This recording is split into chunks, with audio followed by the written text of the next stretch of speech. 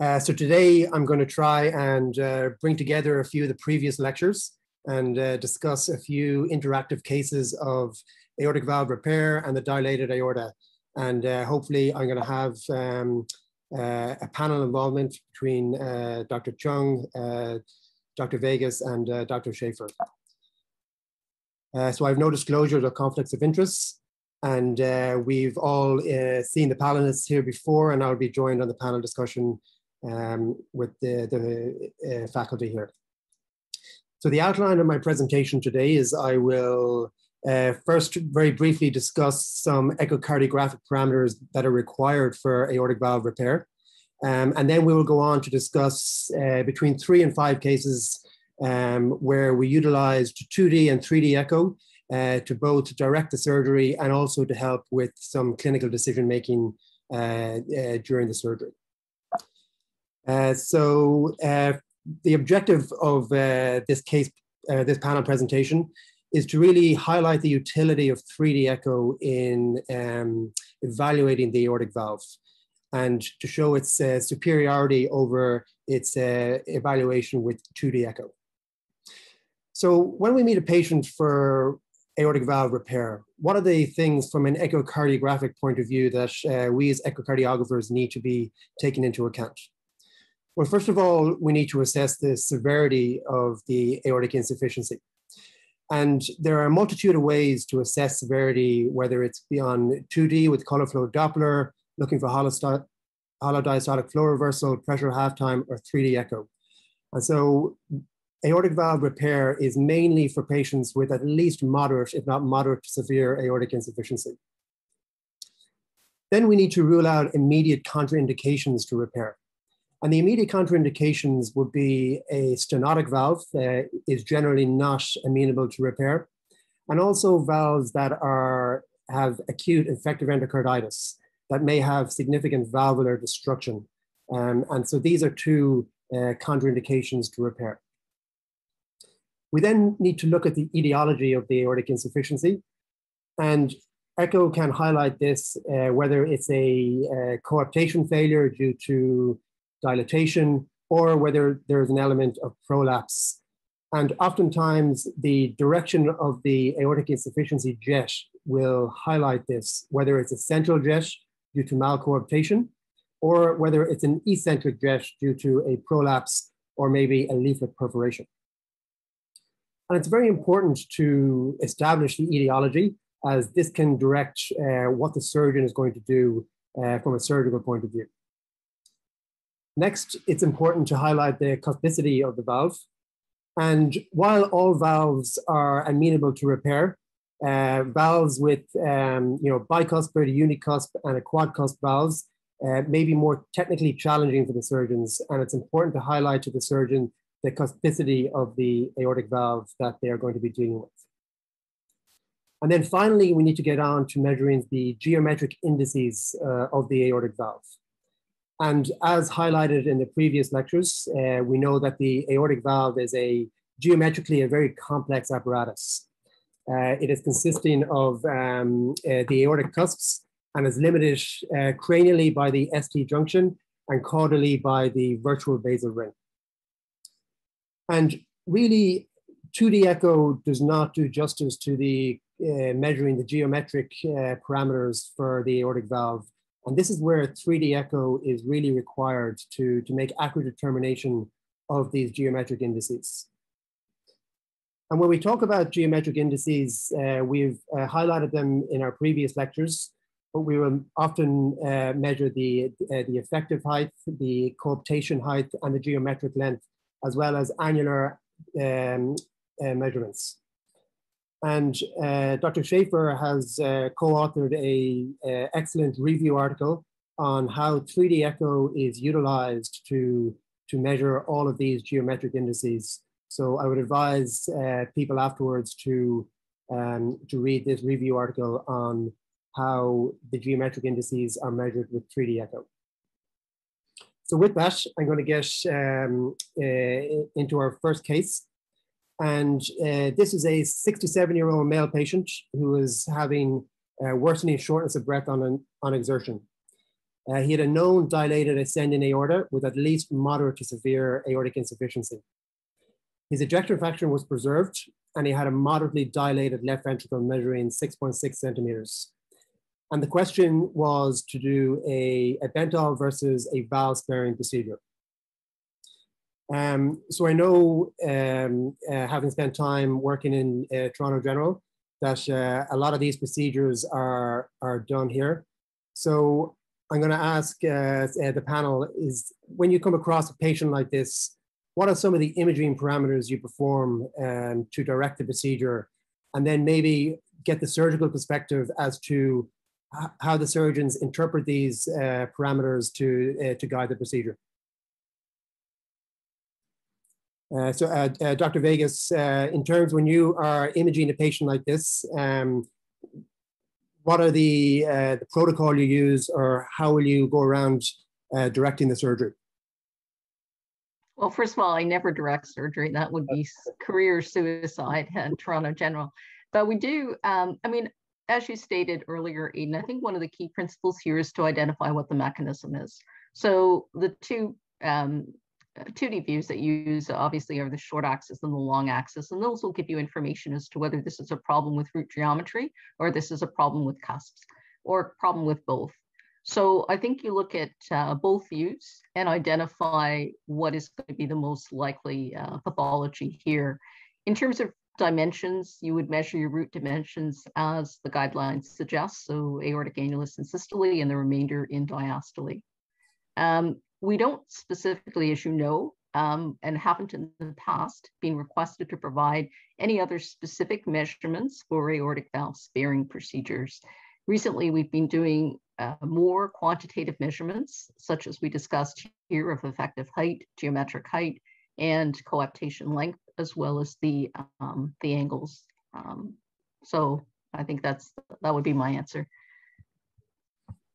Very good. So just going to move on with the case. So when we performed our echo, we can see here quite a dilated root. We can see here a central jet of aortic insufficiency. And then just as Dr. Vegas mentioned, we went on to make some geometric measurements here. And then also a 3D image showing the central jet of aortic insufficiency, highlighting that this is more than likely a coaptation defect resulting in this AI. And then looking at some geometric measurements, we will measure the aortic valve annulus. We measured the sinotubular junction, which measured 5.4 centimeters, and then also made a measurement of the ascending aorta, which we measured at 5.7 centimeters.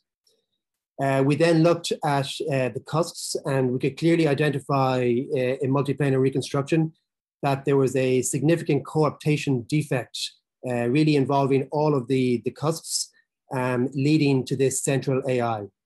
And then when we interlaid the color flow Doppler into this 3D image, we can see here that all of the AI is coming from this coaptation defect.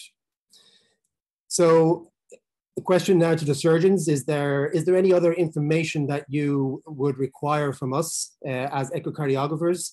And is this enough information for you to make a clinical decision as to what might be the best procedure to proceed with?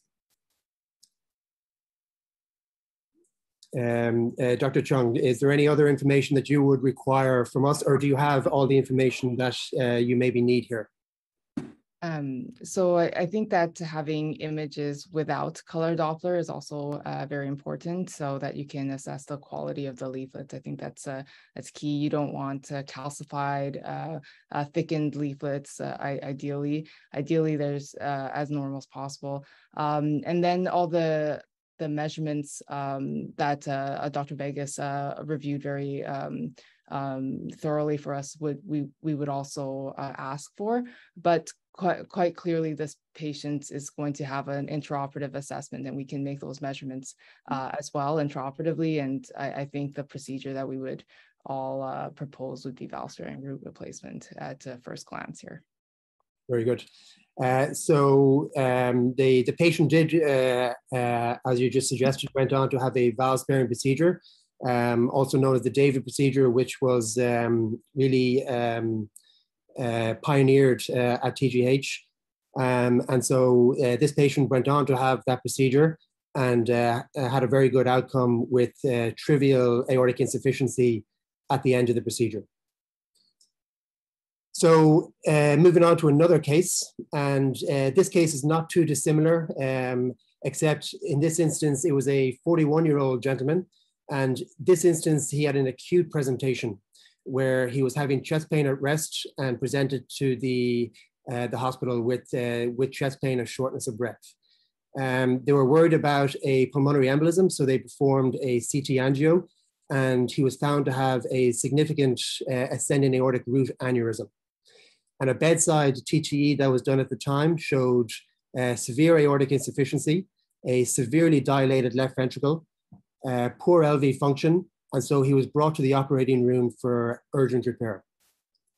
So in the operating room, we had a massive ascending aortic root aneurysm, severe aortic insufficiency, and this ascending aorta measured 10 centimeters. We can see that there's very clearly a coaptation defect leading to this severe central aortic insufficiency.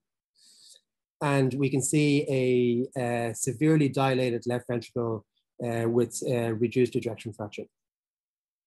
So my question to the panel is that this was a similar presentation, and should aortic valve repair or valve sparing procedures always be an option, or should we consider patient and surgical factors? This case was done over the weekend. It was done after midnight.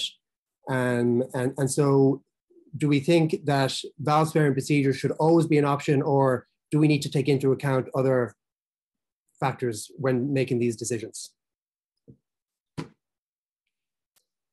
Professor Schaefers, if you wanted to chime in. Well, no, that's a complex question. Number one, I don't think that this case needs to be done after midnight. I mean, he has severe AR. He has had severe AR for the last weeks and months. One might even argue, and this is what we sometimes do with these poor left ventricles, to start him on Entresto and see what happens to the ventricle over time. So we actually postpone surgery in some of these patients with intention for 4 to 6 weeks. Should it always be an option? Yes. In my mind, yes, but we need to be realistic. At this point, valve sparing surgery is not yet a routine procedure that every surgeon is familiar with, and this patient will not tolerate the need for additional clamping if the cusp repair, concomitant cusp repair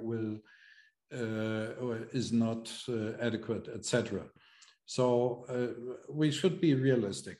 I would have postponed surgery to make sure it's done at daylight hours during the week when you have more competence available that you can ask for help. And in case of doubt, always keep in mind a good replacement is better than a bad repair. We also need to keep in mind the duration of ischemia. Of course, at TGH, he very likely would have undergone a reimplantation procedure. Jen, correct me if I'm wrong. Now, this means, and I'm not a slow surgeon, for me, it means roughly 2 hours of ischemic time. I can do a remodeling in 1 hour, and 1 additional hour of ischemic time will have a certain effect, or may have a certain negative effect on the outcome. So we have to be realistic. We need to consider definitely the competence of the surgeon, the experience of the surgeon. And this is where we have to be realistic. Now, that does not mean that every surgeon who repairs aortic valve is automatically a better class surgeon. They simply have a special area of expertise. This is like we have surgeons who experienced surgeons who are good at repairing mitral valves, and experienced surgeons who simply have difficulty with the 3D imaging and the 3D conceptual work involved. Let's be realistic. The goal is to have an alive patient. I think Dr. Vegas has a question as well. Yeah, Aidan, if I'm not mistaken, the patient you presented, the patient presented with chest pain, which is symptomatic. I don't know if there was any prior imaging to suggest what the size of this aneurysm was before. So how do you know it's not, say, acutely dilating, and how would that change the surgeon's perspective of things? So we did not have any prior imaging. I mean, we were not sure whether this was acutely dilating or whether this was a chronic event. Going on his past history, he had been complaining of kind of progressive shortness of breath and chest pain. So we made the assumption that this was an evolving process over the previous few months. Can I make a comment? Of course. Out of the last few thousand root aneurysms that I've treated, the only ones that had a more acute and dynamically evolving process were the ones with subacute or chronic dissection. All the other ones were relatively stable. And the fact that his ventricle was dilated and so poor, in my mind, indicates that this was an end stage of chronic aortic regurgitation rather than acute regurgitation. Dr. Vegas, would you agree? Obviously, there are features that would suggest chronicity, but I guess when we're presented with an acute on-chronic event, where the surgeons may push us to say, look, this is, a surgical emergency. Jan, perhaps you can weigh in. What would your thoughts be on timing in this particular case? I feel that chest pain, especially, can be quite difficult to evaluate. It could have gone on for a while. What's the nature of the chest pain? Is it related? For sure, here we would attribute it to this 10-centimeter aneurysm. When it's such a large aneurysm, I think we all agree that there is an urgency to it. So in this particular scenario, it would be one that's done on this admission. Whether it's one that's done at midnight, I don't know about that. I think that at TGH, we would have likely not and done it in the morning. So in terms of actually rapidly expanding aneurysms, which is the question, there are can be tricked with limited intimal tears. I have seen that where can cause the aneurysm to grow very quickly. And then that would be an emergency, but the case that I'm thinking of right now was able to for sure wait until daytime hours to do. As you know, sometimes it's not dissimilar to thoracos that are symptomatic, right? So we do admit those thoracos and we put them in the CVICU, make sure their blood pressure and heart rates well controlled, but we're not going to do that, a symptomatic thoraco in the middle of the night. That's asking for poor outcomes. So that one we would wait until morning to do. And so I think that would be similar for this case where we would do it first thing in the morning. Very good. Okay, we're going to move on to, so this patient went on to have a ascending aorta repair and a mechanical aortic valve in this case. The surgeon was not used to doing aortic valve repairs, and so he felt that the safest option was to do a mechanical valve replacement in this case. So moving on to the next case, we have a 71-year-old gentleman who had a good functional status and was investigated for a murmur 2 years previously and was found to have moderate aortic insufficiency on a TGE. He now presented with worsening shortness of breath and exertion, and the most recent TGE had shown that his aortic insufficiency had now gone to severe he had a mildly dilated left ventricle with preserved function. And he was brought to the operating room for aortic valve repair versus replacement. So our first images, we can clearly see that there is a prolapse of one of the aortic valve leaflets. And then when we use color flow Doppler, we can see that there is a very eccentric jet of aortic insufficiency. The left ventricle is mildly dilated, however, there is preserved function. Looking at a 3D image, we can see here there's a lot of redundant tissue on the non-coronary cusp. And when we used our multiplanar reconstruction, when we do this, we tend to use 3D markers to mark all our cusps. And we can clearly see that there is prolapse of the non-coronary cusp, which is resulting in a malcoaptation and also a reduced effective height. And then when we interlay our color flow Doppler between in this image, we can see that there is a very eccentric jet of aortic insufficiency. So questions to the panel. Do we feel that this aortic valve is repairable? And then what other information are we required? So Dr. Schaefer, do you think that this is a good patient for aortic valve repair? I think this is a possible patient for aortic valve repair. You showed us the some nice 3D reconstruction images.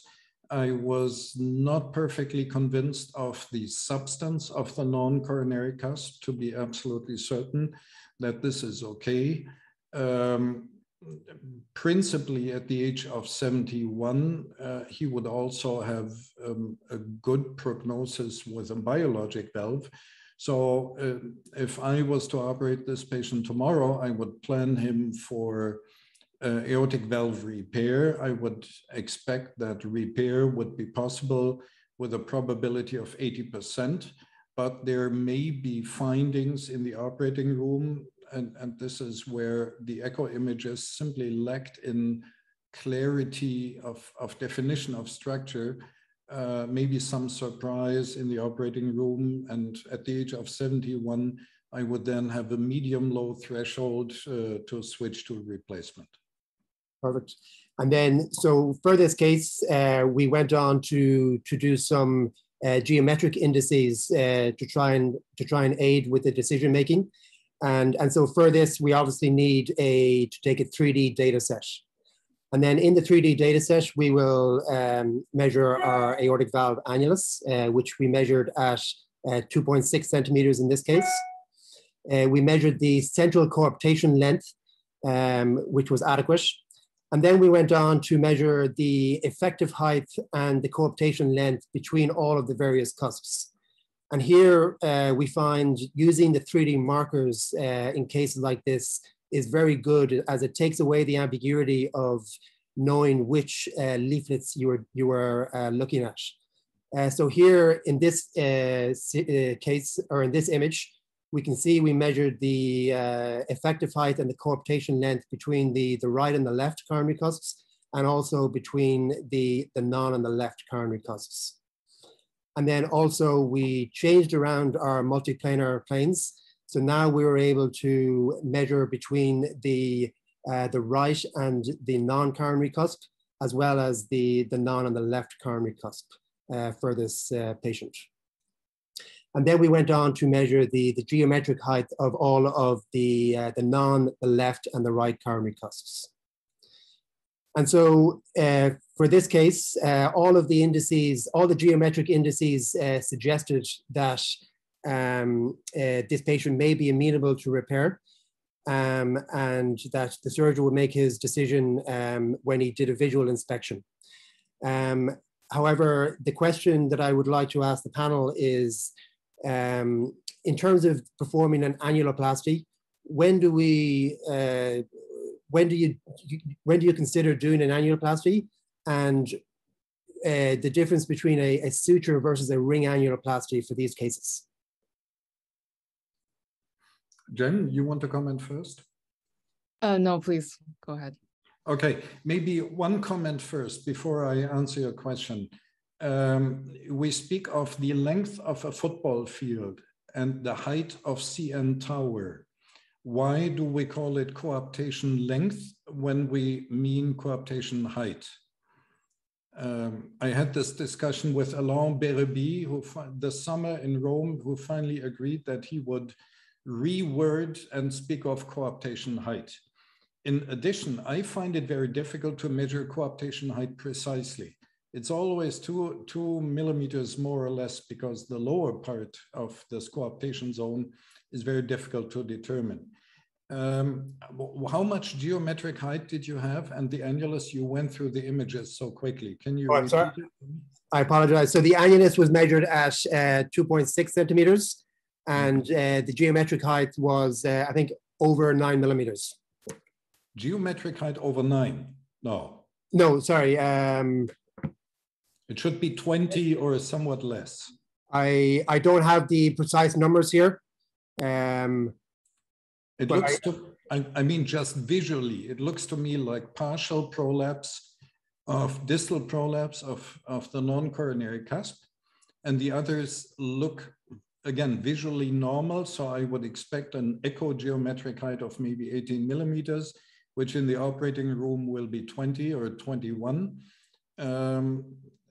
Probably an annuloplasty is advisable beyond 24, 25 millimeters, even though in our retrospective analysis, we have not yet found that annuloplasty in an isolated tricuspid repair has been the game changer. So if we have an adequate geometric height, and actually you did not state the numbers, I didn't miss them, repair, yes. I personally feel comfortable with the suture annuloplasty. Maybe Jen can make a comment. How about ring? Yeah, we can cut the bottom end off of a Dacron, and to do the ring, we don't have the commercially available one. And we also do actually have the suture annuloplasty, and I've used it when the muscle does come up too high on the and the dissection is too precarious but that's for valve sparings. So in this case, I would do an annuloplasty, because I think that 26 is not normal, you know. So we're trying to bring this patient back to what we consider a more typical geometry. And so I think that if it was 24 or more, we would try and at least stabilize it. I don't think the method is as important as doing it. Yeah. Very good. So this patient underwent a annuloplasty, and the surgeon visually inspected the valve, and he confirmed that there was prolapse of the non-coronary cusp, and he underwent a plication of the non-coronary cusp in this case. And so post bypass, the patient had trace aortic insufficiency and good coaptation between all the leaflets. So I think we are just coming up to 11. So we'll finish with this case. And if there's any other questions from the audience or the panel, I would encourage people to ask questions. There are a couple of audience questions. I feel like I think one person deleted it, but they wanted to know the vendor that you're using for the TEE 3D reconstructions. Oh, so that is a GE, and GE and TomTech allow you to place markers within your 3D image. Mm-hmm. So yes, it's quite useful for, especially for aortic valves. It's quite useful for performing NPRs. I noticed that you snuck in a heart ring just at the end of the sessions. But anyway, another audience question, if this is for Dr. Schaefer, so which is, what are you looking for on TEE that will convince you to reclamp and re-repair? Oh, another simple question with a complex answer. I definitely look at jet size. I definitely look at jet eccentricity.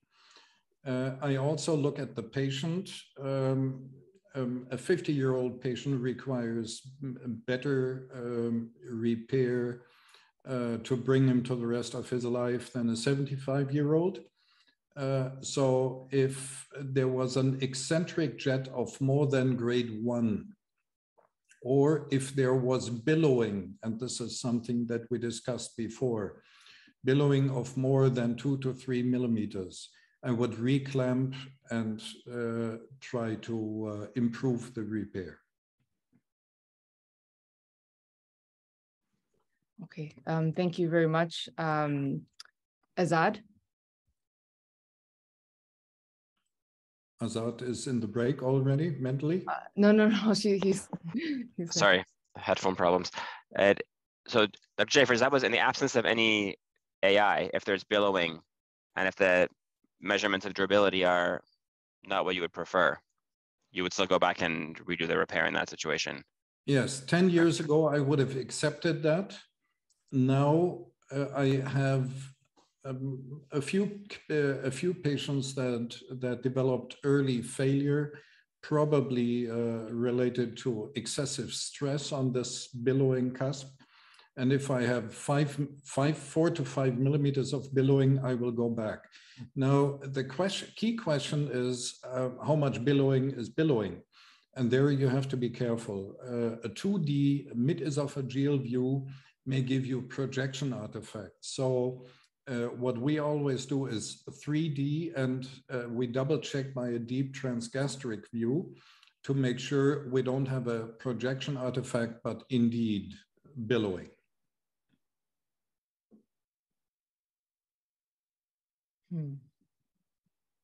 So the measurements that we've been traditionally trying to look at is there's a coaptation height, which we unfortunately measure in 2 length mostly, which obviously should be done ideally in 3 length in 3D, and the coaptation height from the annulus to the tip.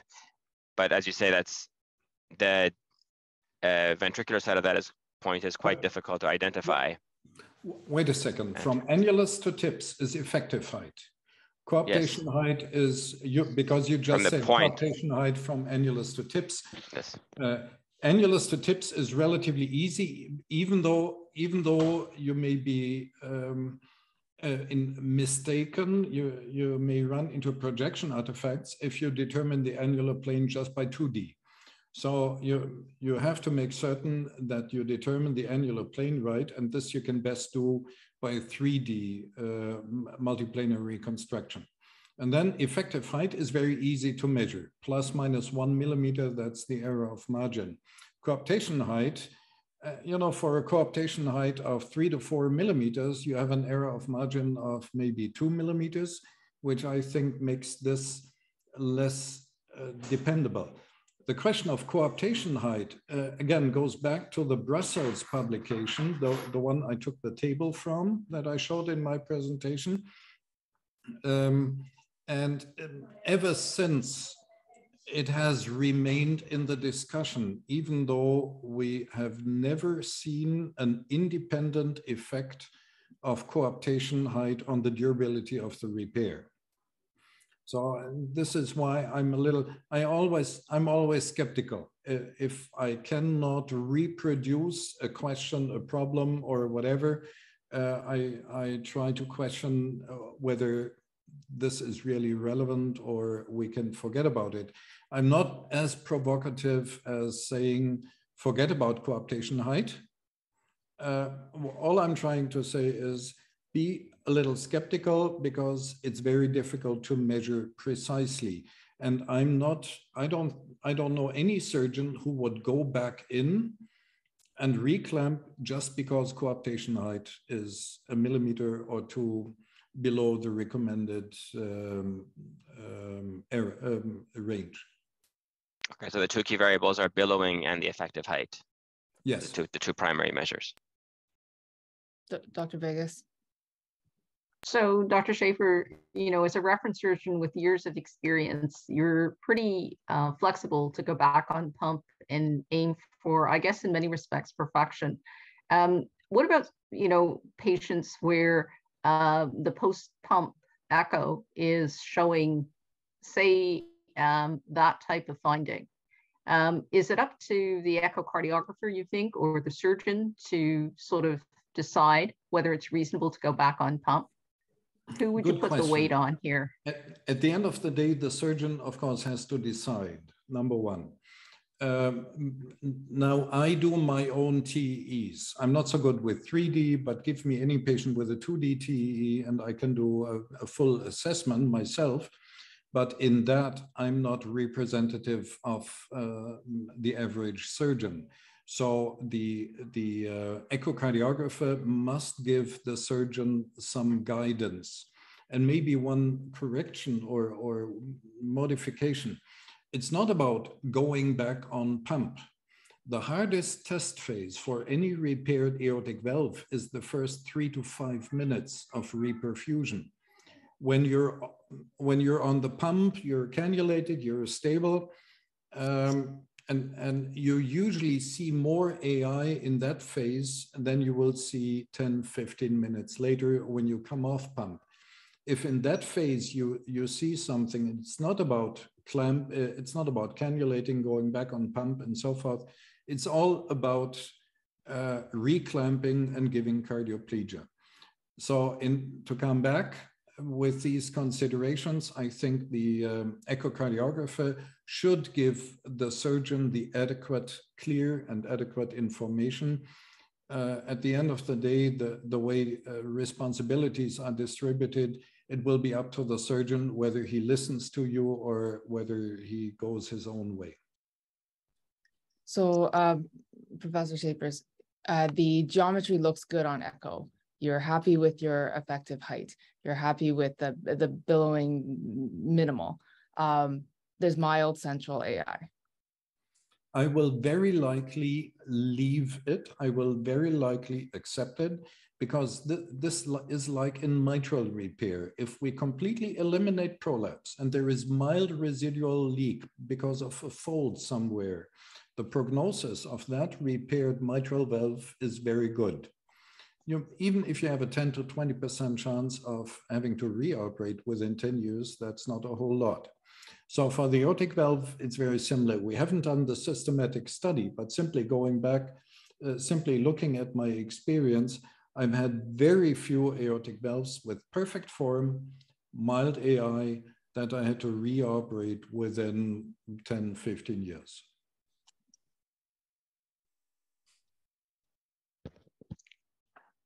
Thank you very much. That was a wonderful session. Thank you very much, Dr. Chang and Dr. Gregory, Dr. Vegas, and Professor Schapers for a wonderful discussion and excellent lectures. We're running a little bit late, so we'll take a shorter 10-minute break and we'll return at 11:20 for the next session.